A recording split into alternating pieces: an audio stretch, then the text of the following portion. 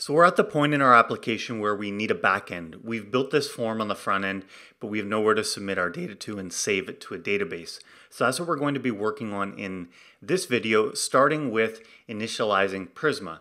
Now Prisma is what we use to connect to our database.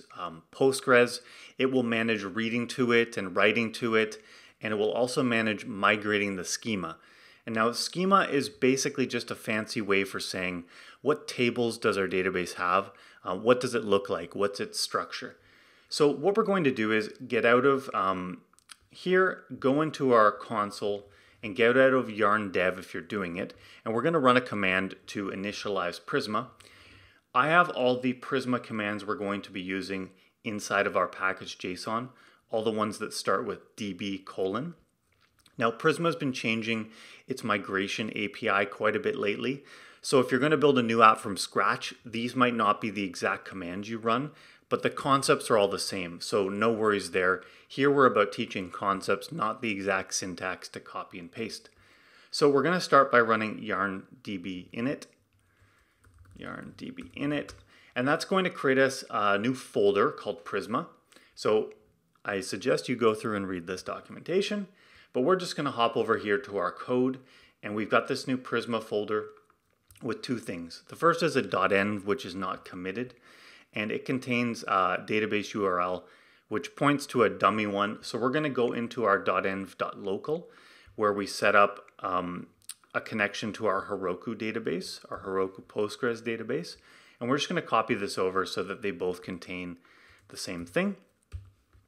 And it also contains a schema.prisma, and this is where it contains the structure of our database. Right now it just tells Prisma basically how to connect to our database and what type it is. So this is what we're going to work on now. But what I wanted to show, and this is not a requirement for the course, but there's a really cool app called Table Plus, which is free. I know it runs on a Mac for sure, maybe on Windows as well, but it allows you to connect your database and poke around, to run SQL, etc. So what we can do if we want to connect to our database from here is just do connection from URL. It will take what's in your clipboard and paste it in.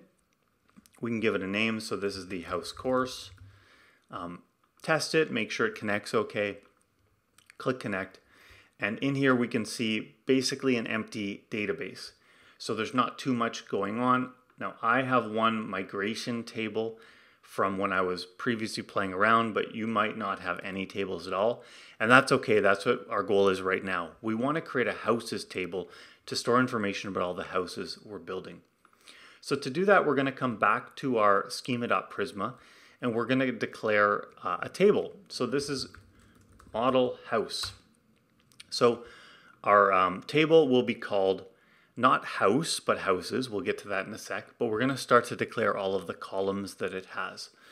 So it's going to have an ID column of type int. This is going to be our ID, and its default value is going to be auto increment, so that it will start at 1 and just start counting up. We'll have our user ID. So this is going to store the user ID that comes from Firebase auth. It comes to us as a string. Now I am going to have the name of this column be user_ID. This maybe just be a weird thing because I've been doing Rails development, Ruby on Rails development for a long time, but I sort of like my database columns to be underscore like this. So in JavaScript world, we'll interact with it like this, but in the actual table itself, it will look like this. So we're going to have an image, which is a string. We're going to have a latitude, which is going to be a float, a longitude, also a float, and then an address string. Number of bedrooms will be an integer, and then we're going to have two timestamp fields, created at, which is date time, and its default value is going to be now, and we're going to do this same mapping thing where the name will be created underscore at. So now we're going to do the same thing for updated at. So updated at is a date time as well. It's actually the exact same. So default of now, map of name, updated at. So the last thing we're going to do is just to declare an index. An index helps the database look up records efficiently. And we're going to add an index on this user ID here. We don't have to worry about ID. That's the primary key, so it automatically has an index. I often like to have indexes on what's referred to as foreign keys. So I am going to index this column here. So we do at index. We tell it what column to index, and then we can give it a name. So houses.userid is what we'll call the index. Last thing I want to do, see how we've been mapping columns like this? We can actually map the name of the whole table itself to something else. So we're going to call this table houses. I don't know why, this is maybe another Rails thing, but I like to have my tables be the plural version of it because that's what they store, and to be all lowercase. So with our schema in place, what we're going to do is generate a new migration. So there's a command in package.json called yarn db migrate new that we're going to run. And it's going to ask us, what do you want to call this migration? So we're going to call this create houses, like this.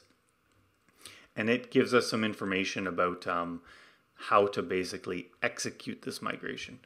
First, let's just go take a look. So it creates us a migrations folder, and it creates us a time-stamped migration.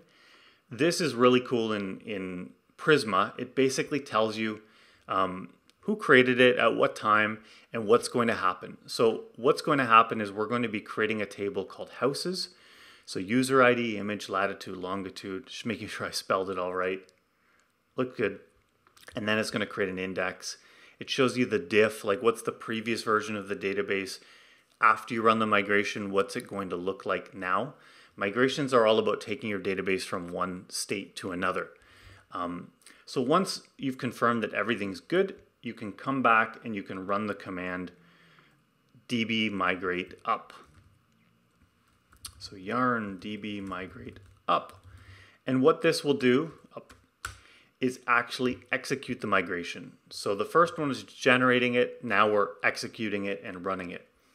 So if we were to go back to table plus and just do a refresh, the migration table now has information about the one migration that was run, and we have a houses table.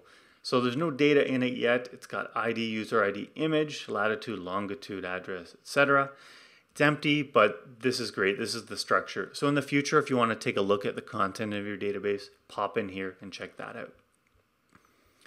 So the next step with Prisma is we have to generate what's called a Prisma Client. And that's done with yarn Prisma generate. I just have the short form db generate, so we're going to run that, yarn db generate. And what this does is it actually creates a node, like a local node module that you then import from. But the node module it creates has all of the types that your database has. So Prisma is a fully typed tool that allows you to query your database. So it knows what columns it has, it knows what tables it has, etc. So running that generate command, I'm not seeing my node modules here because it's hidden in VS Code, but it would generate a Prisma client that's specific to your database.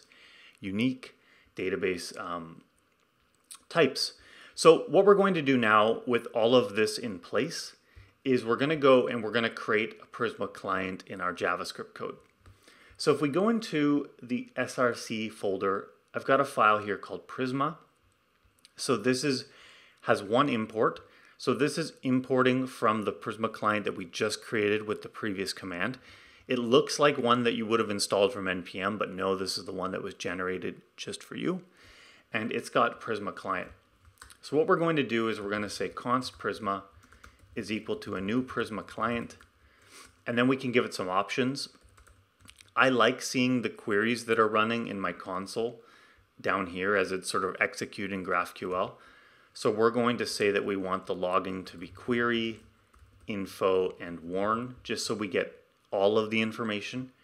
You might want to change the logging if you're running in development or production. You could do that by looking at the process.env.nodenv. So you could say something like, if it's development, then do this, otherwise I want no logging. Whatever you decide to do. we're just going to leave it doing that for everyone.